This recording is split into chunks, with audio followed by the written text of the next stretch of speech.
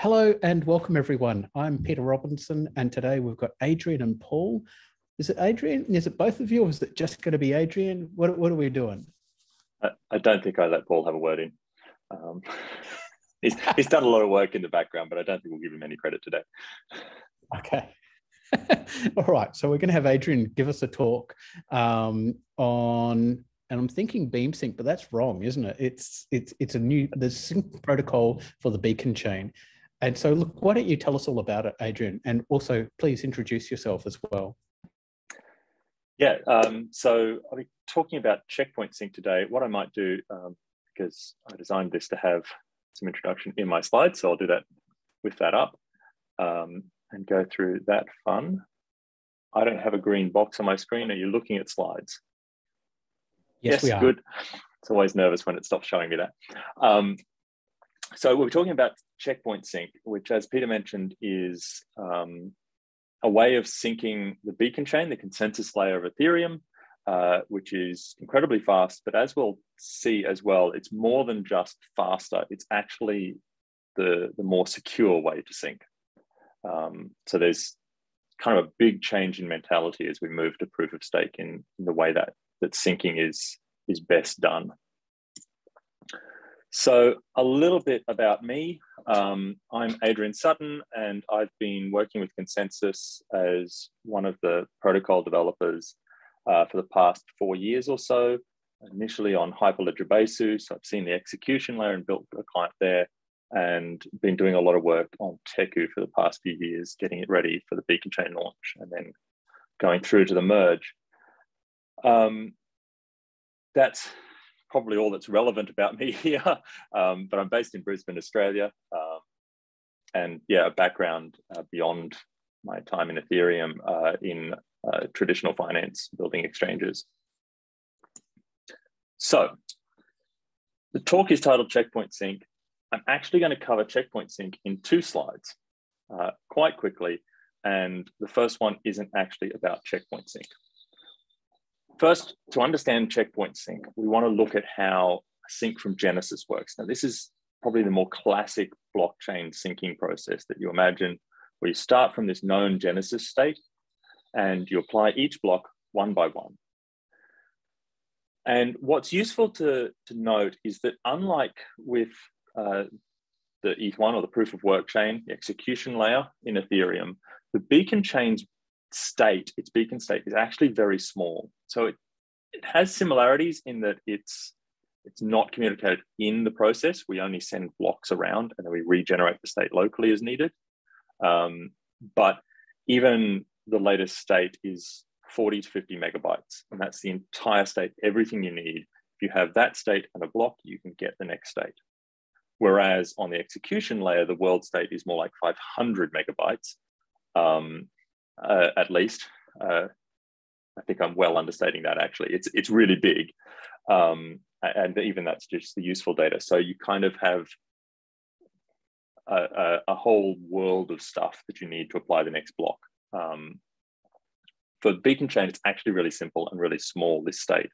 And that allows us that each time we're applying one of these blocks, we're generating that state, and we have it in full that we store to disk by itself and then move on to the next one.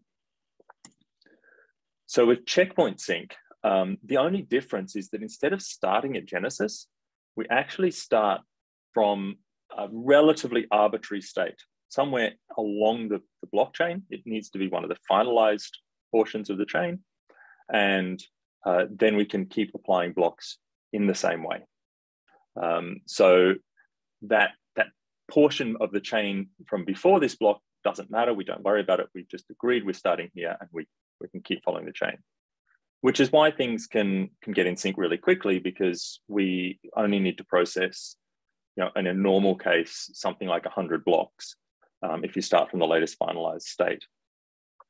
So let's have a look at this. Here's a video I prepared earlier, because it's always really nervous waiting for peers to be found. It takes a little bit of time. So all we're going to do is run Teku, telling it to load the initial state from Infura. So that's actually another Teku node that Infura runs, but all the standard clients support this REST API, where you can request a state and it'll give you back, that 50 meg of SSZ. And what we'll see is that Teku loads that up, it goes and downloads the state. And immediately we're seeing this head slot here of 350 to, what is that, 3,525,000. So we're already a very long way along the chain. And at the moment, we've got no peers. We're waiting for them to connect. So it's saying syncing. It's not actually doing anything now other than finding peers. Once we get those, you can see there's like 83 slots to catch up on to get to the beacon chain head, which we know because that's based on time in the beacon chain. Each slot is 12 seconds and they just kind of keep going. So some of those might be empty slots that we didn't get a block for, but it'll be around about that number of blocks. Now that we found some peers, that starts moving and we see syncing has started. That head slot will start to move up on the next update that we see. And we're pretty much done at this point. We'll be very close. So 23 slots remaining. There we go. We're now in sync. At that point, all the validators, if I was running some on this node, would be able to start a testing. They can start producing blocks. They're working. The chain is ready to go. And now we're starting to see the slot event, which is Teku saying, I'm in sync and I've reached the next slot and I had the block there and that's its root and so on. So that's a fully synced node in under 2 minutes. It's what, a minute and a half long video, I think. That's a pretty big game changer when you think of how many hours it takes to sync an execution layer node. And it's one of the really nice things about having such a small state is that we can get started soon. So if I can not replay that, there we go. Right, so the difficult part is, we've hand waved over a bit, we saw we got the state initially there from Infura. Where else can we get it from? Well, from any other node we run. So you can do it with curl and store it to a file and put that on a USB disk, a USB, yeah. So you can get it from a friend who's running a node, you can get it from one of your other nodes. For the Genesis state, all the clients build it in, right? So that's the same with the execution layer and with the consensus layer, that you have the Genesis state already baked into your client and that's how it knows where to start from when syncing. But because we want a more up-to-date one, we really are preferring these other two methods in terms of getting a recent finalized state and jumping forward. The problem is that we're going to get to a question of trust. That first state we take is a really important one because we can't sync to any chain that state wasn't a part of. It's essentially finalized and we're locked onto that chain. We will ignore all other peers on other chains. There's good and bad in that. If we get the right state, happy days, we're guaranteed to be on the right chain. If we get the wrong state, we're guaranteed to be on the wrong chain. So when we're talking about the Genesis state, it's baked into clients and our trust is put into the client developers. And we trust them because they're experts. And also because we're already trusting the code that they've written, that the client itself is implementing the rules of the chain properly and doing the state transition correctly. So there's already a large element of trust there. Getting the Genesis state from them, we feel pretty confident about that. Or we can go to some guy on the internet and he can give us a nice up-to-date state and we'll sync quickly, but yeah, it might kill us. How much do we trust where we're getting that source from? How did we verify? How do we know that we can trust whatever that URL that we put in happened to give us is the right chain? Because remember, that's our starting point. We will ignore everything else. Doesn't seem like a great choice. And all of a sudden you're thinking, well, much more secure to sync from Genesis, right? Yeah, it seems that way. Then we come from an own state and we're verifying things along the way. The problem is, with proof of stake, we have weak subjectivity. So you can't actually trust the Genesis state. Yes, it's a part of the canonical chain. We can trust that it was the right state. But because so much time has gone forward from there, we can no longer be 100% certain that the chain we follow is the correct one. Let's talk that through a bit because it seems really scary and it's not as it's not as scary as it first seems, right? So this is one view of a chain, and each of these boxes is a validator. They're all active at Genesis, right? So we've got a relatively small number of validators here for an example, but they're all in, they're all validating, we're all attesting, all of them have got 32 ETH at stake. If they misbehave, we know we can slash them, and that's the basis of our security.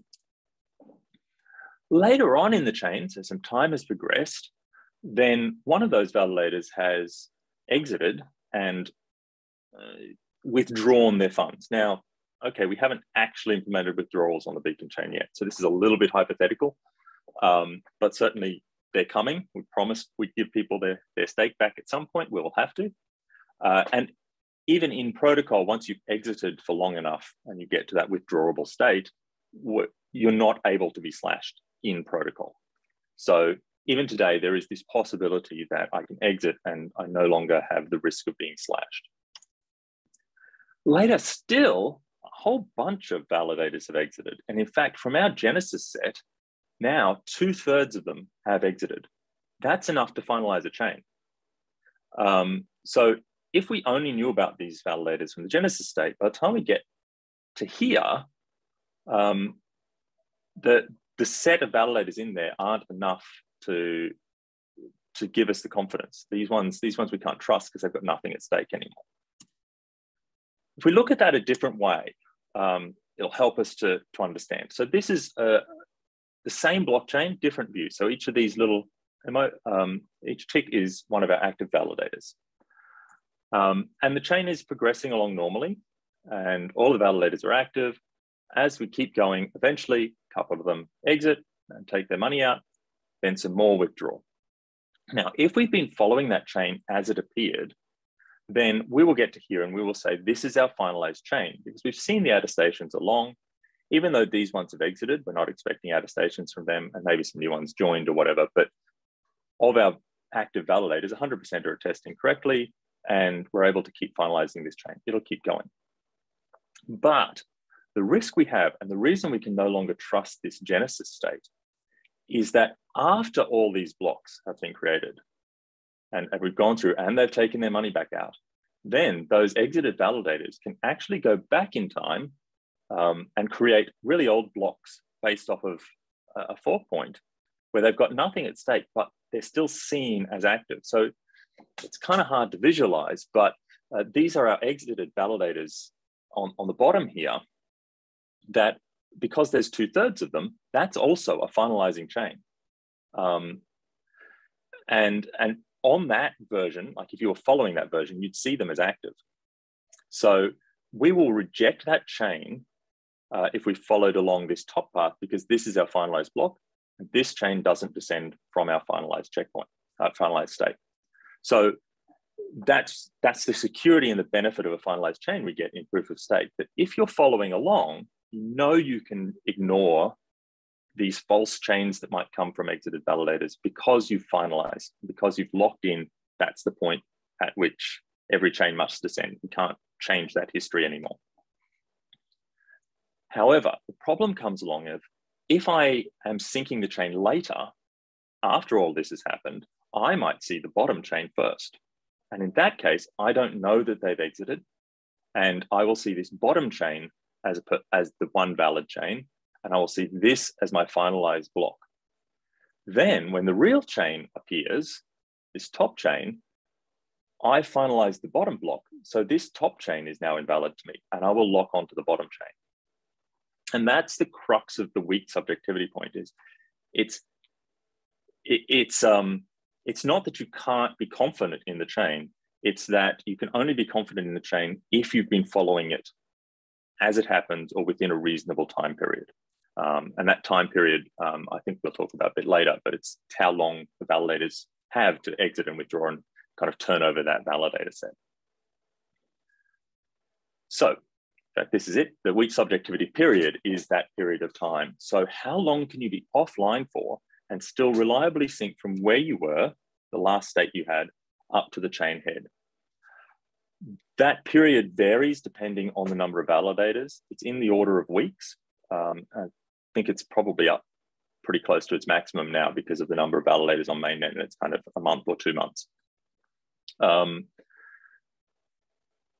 you're syncing a new node, though, you obviously, if you're starting from Genesis, then you're starting from a year ago, and you're well outside that weak subjectivity period, which is where you start to get these risks of being unable to differentiate two valid looking chains because you don't have the latest finalized information.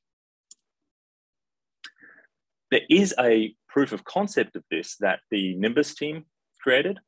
So they took the Piedmont test network, which we shut down and had a lot of validators exit from. They took all of their validators after they exited and actually created a long-range fork, which is completely valid. If you're following that from Genesis, it will pass in a normal client and you'll see it as a perfectly valid state transition. And they've just waited until all the other validators leak out and their chain starts finalizing. And now it's continuing on, and it's kind of an alternate to the Piedmont testnet now. It's continuing to live perfectly valid network, just not actually the Piedmont one, not the one we reached consensus on at the time and would consider canonical. So it can be done. We've seen it done. So now we're kind of in a bit of a difficult position because this random state we get from the internet might kill us, but also we know that the Genesis state isn't going to be enough to make sure we don't pick up, a murderous hitchhiker. How do we sync this chain safely? What can we do?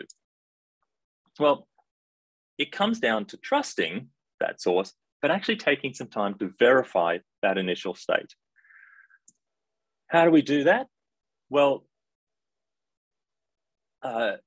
when we're using a checkpoint sync, we can take that state root and go to multiple different sources like block explorers, like Infura, ask our friend, check on Twitter.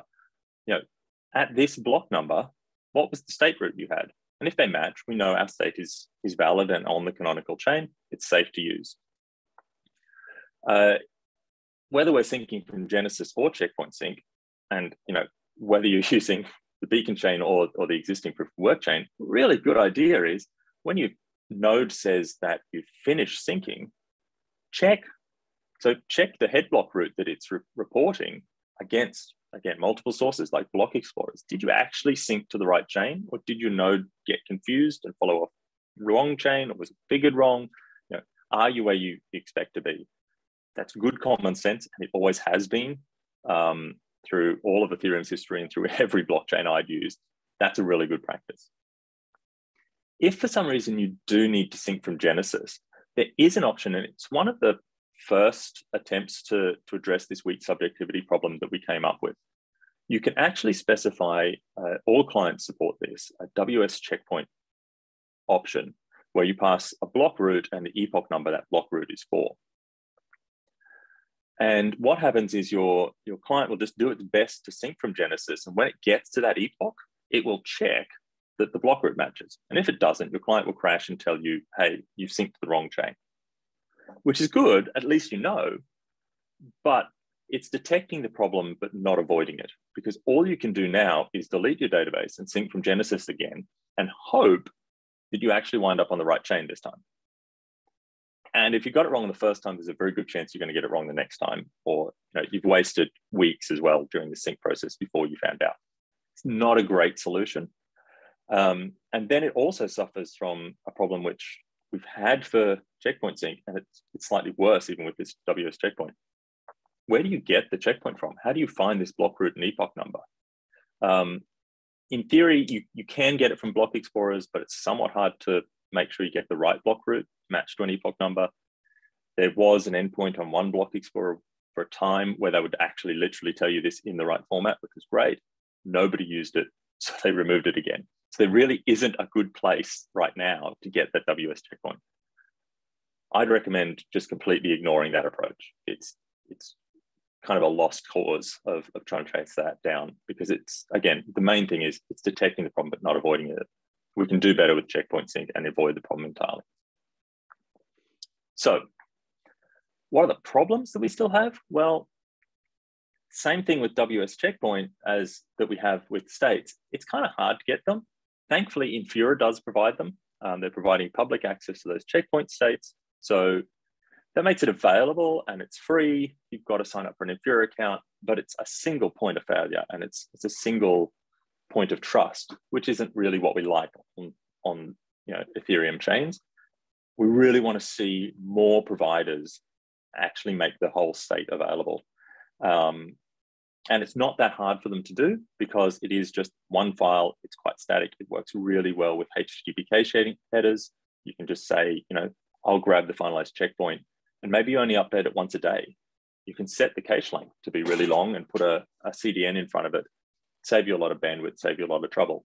Really kind of an easy type of thing to distribute, and really well suited for that. It's just one file. The second problem is that verification we talked about, that trust. It's a manual process, and so most people skip it. And that's not great either, but we haven't worked out the usability of how to automate that verification without undermining the security of having a trusted starting point.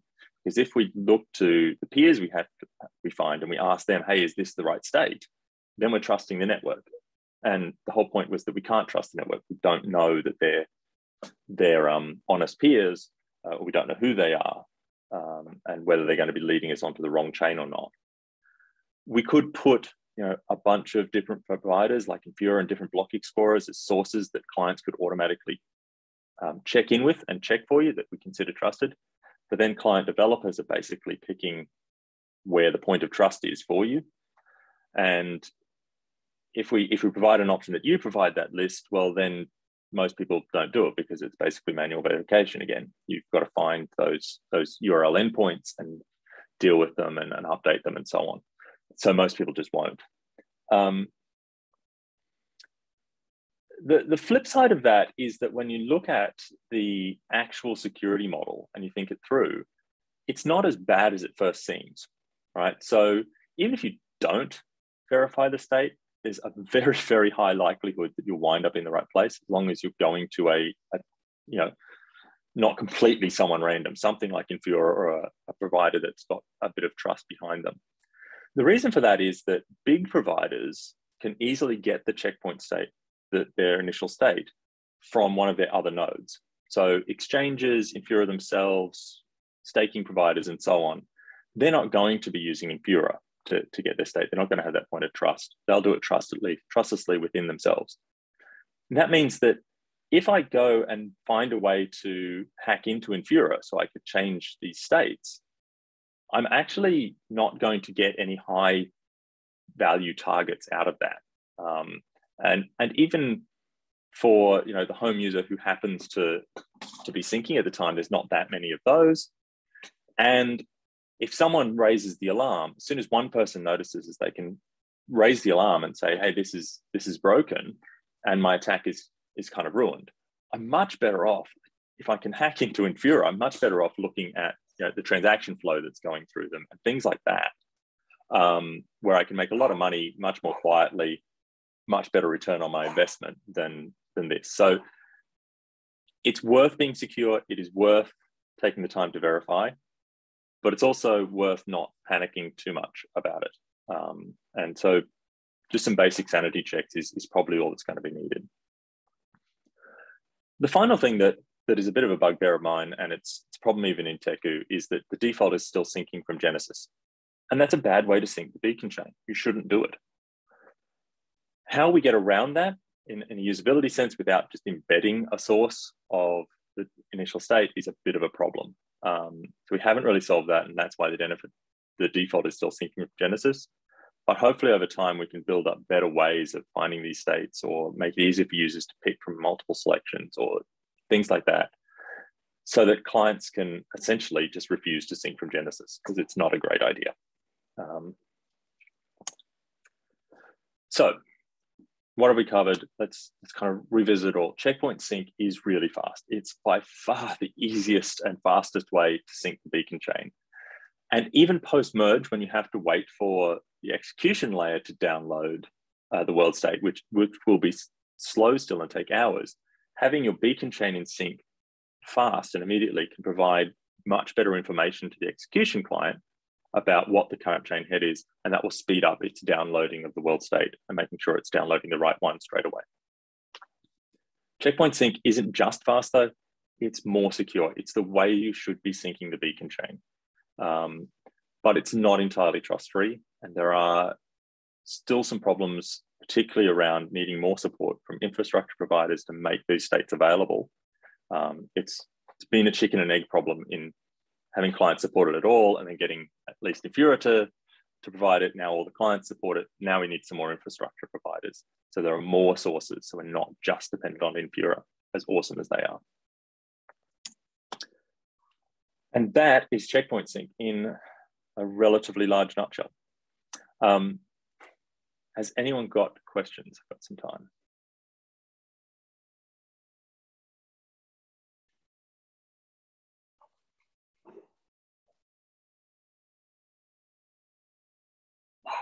So while everyone's rushing to the front with their question, or questions, not just one, but multiple, let me try and think through this. So I download Teku, and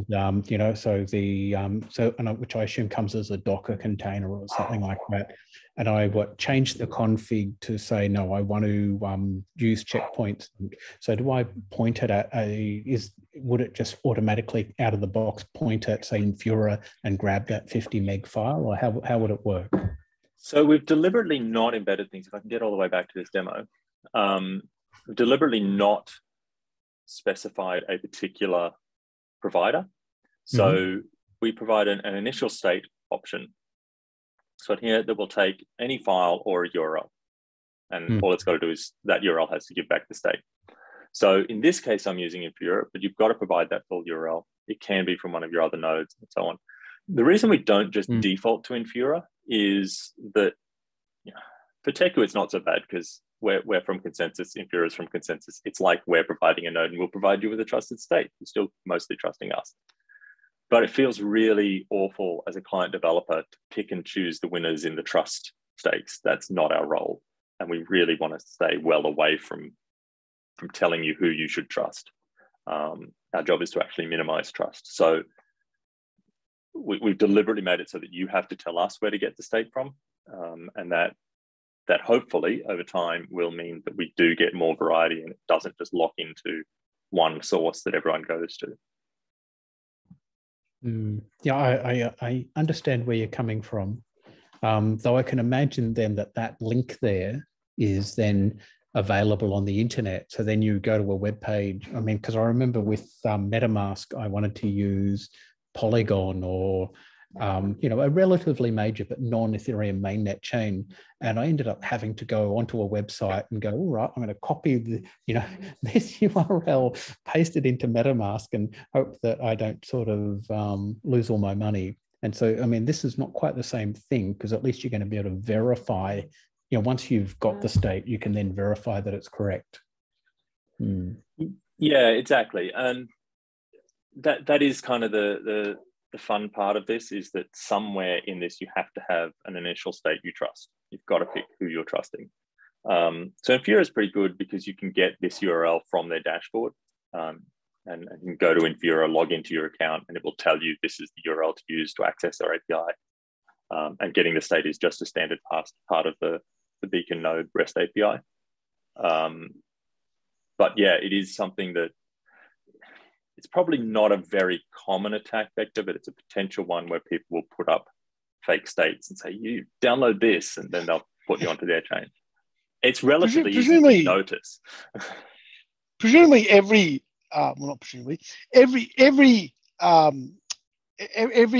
valid client on the same main chain will have the same finalized state, right? If they're in sync, yeah. Or they'll have a finalized state somewhere earlier back in the chain, yes. Oh, yes, sorry. At a certain point in history, they'll have a finalized state. Rather than just one URL, would it make sense to go and check 2 or 3 or 4, and if they're all the same, and they're from people that one or two or three block explorers and Infura and someone else, and the more the merrier. Yep. So then you'd have to go and get, someone to have to attach and say, oh, check these 10 people and all 10 of them are really trustworthy. Yeah, I mean, absolutely. That's where we want to get to. If you can get the state from multiple places and verify the state, which is even smaller. So what you'd do is you'd pick one of the providers to download the full 50 meg state from. All the others, you'd just say, at this slot, do you have this state root? And they'll say yes or no. Or, give me the state root at this slot, basically.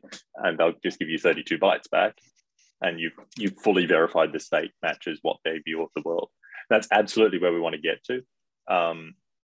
The challenge is just having people providing an API to do that and a source. Currently it's manual because you've got to go to Beacon Chain, their website, and manually get it because it's a different thing. It's not programmatic.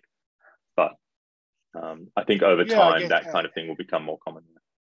How do you put that in a simple config, one line to say, I want these 3 or 4 or 5 people? Absolutely, yeah. It's kind of annoying to have to supply 5 different URLs. But even 2 gives you a very, very high level of security, really. Yeah, I guess you could make that a hardcore configuration option for people who really care about it, and then because obviously there's a very high degree of trust in client developers because they're writing the code as well, right? So I mean, obviously there's peer review, it's open source. Well, most blockchains are open source, some aren't, but the ones that are open source and have multiple different languages and teams building clients have a high degree of trust because they've all got to interoperate with each other and so on. So yeah, if you gave rather than this long thing, if you had, some short names and pick 5 of them or all, and you could quite easily explain which URLs you're using, then I think that you could probably make it relatively, because I think what you don't want to hard code. I mean, obviously, Infura and Tech, but if you don't necessarily want to hard code if you're not running a site, right? So some of the other clients might not be running a site. They don't necessarily want to hard code one person in case that one person gets compromised. Or even you don't necessarily want to encode Infura in case Infura gets compromised. So if you hard coded 10 or 5 or whatever, then you could just have the default as check these 5 and that way you're protecting against one of them being compromised. Yeah, I think that's probably the trade-off we'll have to wind up getting to. Problem at the moment is there aren't 5, there's 1. So we're kind of really hamstrung. There is a real... Just downloaded the SSZ of the state, or you're talking about getting the whole just for verification? Either. We just don't have a standard API that people provide. So, and most of them require credentials. So even this Infura, like I've hidden it because I wanted to embed this in a video. It's a unique URL for me, not one that I can put into Teku. So there's problems like that where we really want to make some of these APIs just freely available to everyone, rather than requiring specific credentials. And then I think you've got a few of those. Then I think we might get over the hump of client developers being worried about trying to endorse specific providers, because that does worry us a lot. There's already too much trust in client developers in many ways, and too much power. We don't want to also be using that power to pick the winners of source of state. And if you only pick one and then that one gets compromised, then you look bad, even though it's not your fault, right? There's absolutely no way we'd embed 1. But once you get to 4 or 5, maybe that's enough to be able to say we won't even default to them, but we'll give you an easy alias for them. And then you pick which ones you trust out of there.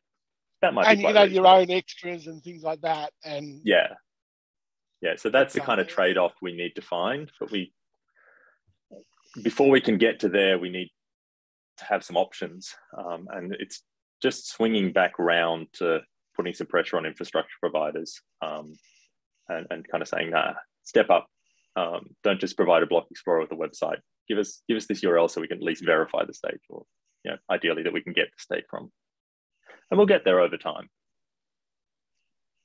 I'm sure if other people want to ask questions, jump in. Yeah, or just other people go, because I've I might not chat forever, right? I'm going to stop sharing my screen so I can see you in front of me instead of. Yeah, I've got another question, but I think Paul's got a question. You got a question, Paul? Go. I was just thinking maybe it'd be worth providing. We've got initial state, but maybe initial state root as well. And then on the command line, you can say this is the root I'm expecting, and you could have validated that everywhere, so that when we download that SSZ payload, which obviously is hard to verify, we could check the root and go, yes, it matches what you've researched and given me. That kind of validation. Yep, and we can do things like it's easier to find the block root than it is the state root. So we could make it like, and we can check. You can take the state and calculate the block root that it must have come from that state, but it's slightly, you don't do it by hand. You can do it by code. So we could build that in as well. So it's much easier to say, here's the block root at this slot, and here's the state from it. And Tech will be able to match them up still. When I say infrastructure providers, who am I referring? Well, that was direct to me. Oh, well, I've said it now. I'll answer to everyone. Sorry. So Infura is obviously a big one, but there's all the Infura-like services like Alchemy. Would be great to see them do it. For me, the big ones are blockchain explorers, because they tend to be a really trusted point of what's the state of the network. Anyway, people go there to see the latest block and what transactions are in it, and kind of explore the chain. That's an element of trust. So if you're putting that trust in them anyway, then it's really nice to be able to just use that same service to enhance the trust and verify what your local node is syncing.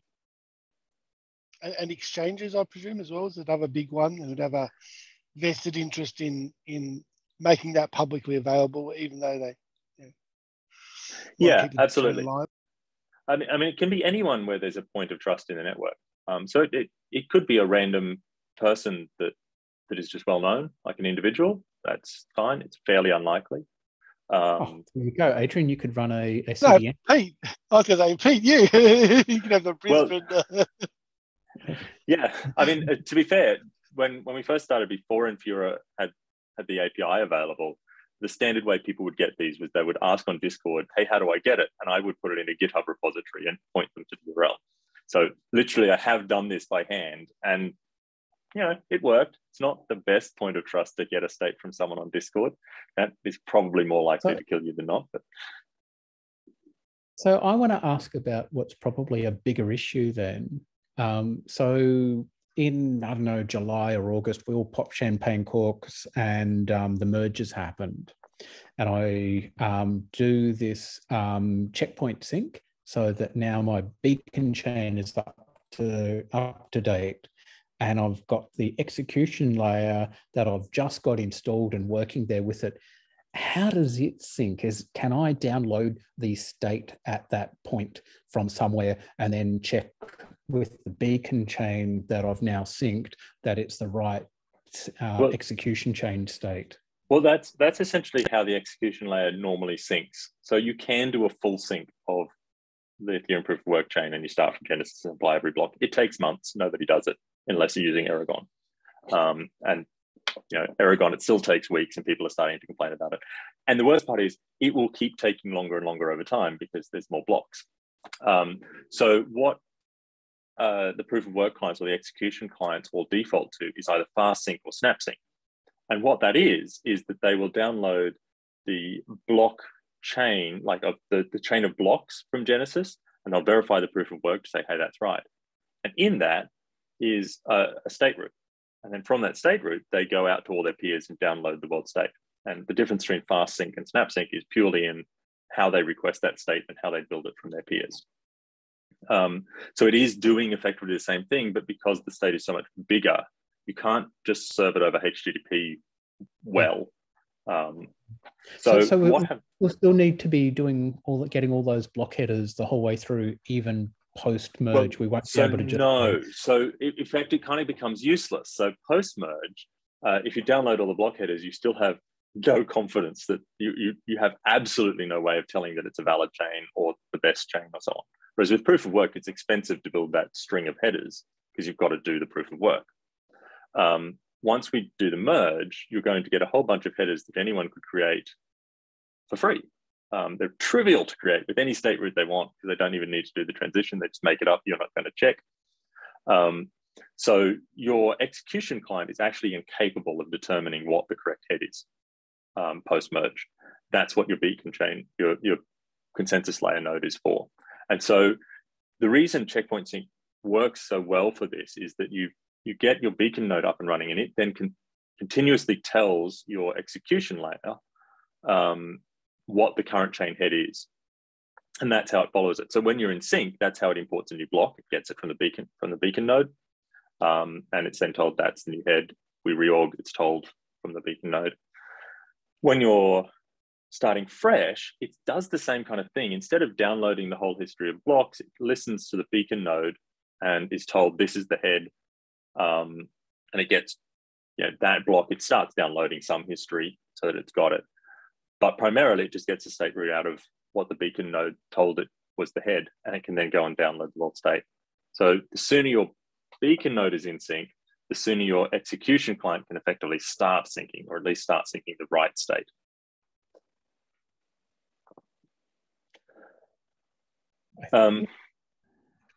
Yeah. So I think so all this is basically got to do with the problem of nothing at stake and that attack where all the exited validators can bring up to a chain. Because then you've got two chains that are identical. Whereas in proof of work, which is what the criticism is, proof of work, while you can always go back and recreate a brand new chain, that the thing is that the rule says look at the one with the highest amount of work in it. So even if you've done a fake one really quickly, it won't have as much work height as the real one. Yeah, absolutely. So because you're trusting even in the best case, you're trusting the Genesis block that's built into the, well, I say it's not the best case. You can always go back to what Peter said and recreate it all. But once you've switched over to proof of stake, you're still vulnerable to that attack anyway, right? Yep. If a client embedded in it a 2-month-old state, you're not then reliant on any one provider. Like if a provider gets taken out, Ethereum gets compromised, you're not downloading at that point. And yes, I know you're saying you don't want to do that, but if you're taking one that's 2 months old, or is it this thing that will age too rapidly? Yeah, so I think that's the challenge. I mean, it doesn't really matter how old it is when we select it. It's finalized, it's finalized. We do that about 12 to 20 minutes, basically, is from the chain head. I think the real risk there is that you're then dependent on us putting out a new release often enough that we stay within that week subjectivity period. And it kind of becomes... It becomes a real pressure point for developers and challenging to make sure we consistently get the right one into our builds where we test and so on. So that weak subjectivity point, however, that's only a theoretical point, right? So in order for that, not only do you have to have passed that time period, but 2/3 of the validators have to have exited in order to make the attack from. Yeah, exactly. So at the moment, if you only get 10% exiting per month, you're going to have to wait 6 months before you could make the attack anyway. The catch, though, is that you don't know how many. The future you've got to predict. So we know the maximum rate that they might change over, and that's what the weak subjectivity period is calculated off to give you some level of confidence. But you would know in advance if an attack is going to happen, because you would know that 2/3 have exited. So in other words, so not necessarily. So if we're updating regularly, then yes. But if I say if someone's monitoring it, someone's monitoring, they can calculate not just a subjective period, but they can put an actual They could publish an Yeah. actual, So and if it ever got too short, you would know when to. Yeah, at the point we cut our release, we kind of got to guess how long it'll be in the future. So we look at the worst case, and that's why there are entry and exit queues on the Beacon chain. It's deliberately to make sure that you can't turn them over. If the day after you release, suddenly 2/3 exited, yes. you would say, "Oh, we've got 2 months before we're vulnerable to an attack." Yeah, absolutely. We could see that. Again, it kind of mostly comes down to it mostly comes down to client developers not wanting that responsibility for being the arbiter of the finalized chain. That feels like too much power for us. Fair enough. I think Hayden had a question. I don't think Paul's answered it. Not sure. Yeah. So in terms of fetching. Yeah, in terms of standardizing things, so there is the standard REST API that each node, all clients support for the Beacon node, and that has all the information we need to do CheckPoint sync off of. There's some variance on both sides here. So first thing is only Infura currently provide that whole REST API. It's not really designed to be exposed to the whole world like that. There's lots of fairly expensive things you can make a node do for it. And Infura have got the experience of monitoring people and kicking you off their platform if you're being a jerk. But it's not something you would just stand up exposed to the world and expect it to live long. So there is a much simpler set of things. So for example, for Teku, all we need is literally the finalized state. So any URL, you can put it on a web server, you can put it in GitHub, that kind of thing, and point to it, and that works. Some of the other clients want the block in the state. Some of them want slightly more specific things where they've got to find it where it wasn't an empty slot on the epoch boundary. So Lighthouse has to kind of search back a bit. So Lighthouse tends to need the full REST API, which isn't very good. Others need block and state together, whereas Teku can deal with just having the state. As we see clients become much more like state, it become better and only needing the state, it becomes easier to standardize how to get that. But I think the primary thing which no one's really fleshed out is just a really simple API. And it's not a design challenge. It's literally just we've got to have people who want to implement it. We'll just say it's this, of saying, I need the state root or the block root for this slot, which will be a really simple API, but we just need it to be nice and standard and not behind credentials. So that then we've got our state from one place, we can use a standard API to verify it against a whole bunch of different providers. We could write that spec down today just to standardize it. Off the top of your head, you can just see it's any URL with got a slot in it and returns a byte 32 root. Really simple stuff. We can bike shed what the URL is for as long as you like, but it's going to be straightforward. It is just a matter of people need to be willing to actually provide that and not have it require signing up for an account, which currently all the APIs do. So somewhere in there, we just need to really herd the cats, I think is basically what it's going to come down to, get Beacon Chain explorers and Infura and Alchemy and whoever else in a room and say, right, this is what we need from you. Can you get it done? And really just put the pressure on. And I think it'll happen relatively straightforward. It's just got to apply that pressure. In terms of running your own nodes, yeah, absolutely. If you've already got a synced node, that standard REST API gives you everything you need for any client to sync off of that. So once you've got one node, you should use it as your source for CheckPoint sync all the time. And then everything is trustless. You're only trusting yourself.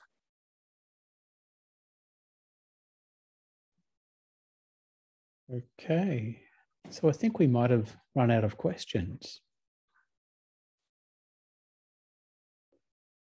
Given everyone 40 seconds. All right. So thank you very much, Adrian, for your talk.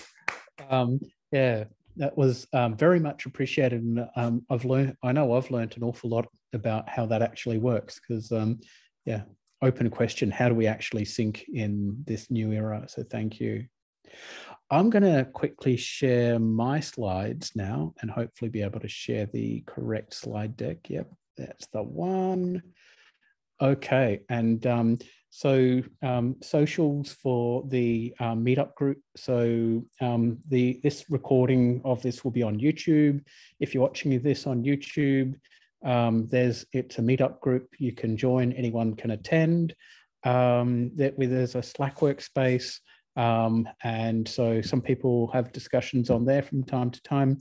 On that Slack workspace, there's a formal methods reading group as well, who meet every 2 weeks. And you can go to their channel within the Slack workspace to find out more proposed papers and find out what they're reading about this week.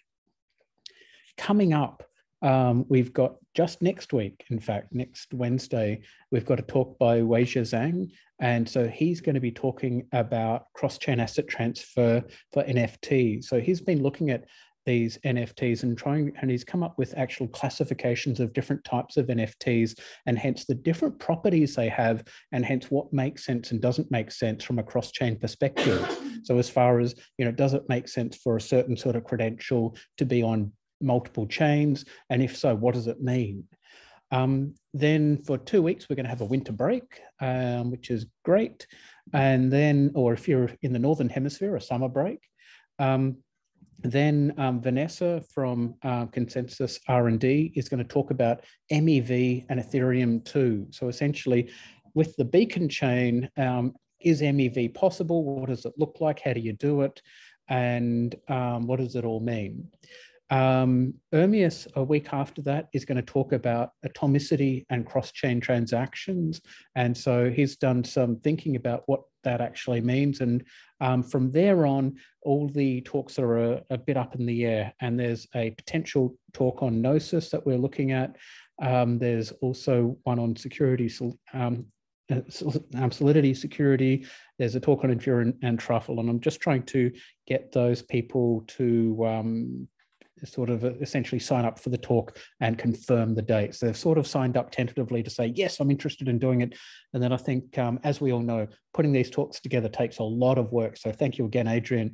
But yeah, so putting the talks takes a long time. And so I guess they're going, all right, yes, we want to do it. We've just got to find time to actually write those slides and get everything ready. So hopefully we'll see everyone next week, and have a great week, and talk to you all later. Bye-bye.